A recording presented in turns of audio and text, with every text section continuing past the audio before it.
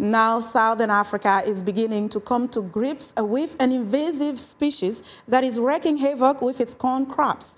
It's a South American insect called a fall armyworm, and in Zambia alone, it may be on the way to destroying about 40% of that nation's maize harvest.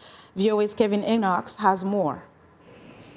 Researchers at the Center for Agriculture and Biosciences International in England are studying the fall armyworm, trying to find ways to combat its rapid spread across southern Africa.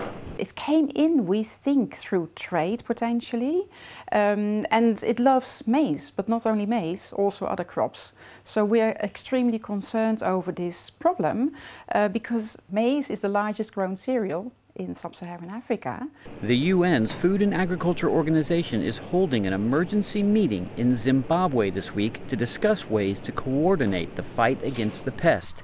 But Voss says it's too late to stop the invasion. They often come in as an egg mass or as a pupa, and they're very, very small and difficult to be noticed. So what is important is to know how it looks like when it comes out and how the damage looks like, so that you can react very, very early. And we think that window has been missed on this occasion. Voss and her fellow researchers are now trying to find environmentally friendly ways to stop the armyworm's spread.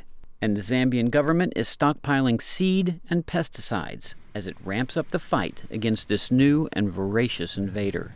Kevin Enochs, VOA News, Washington.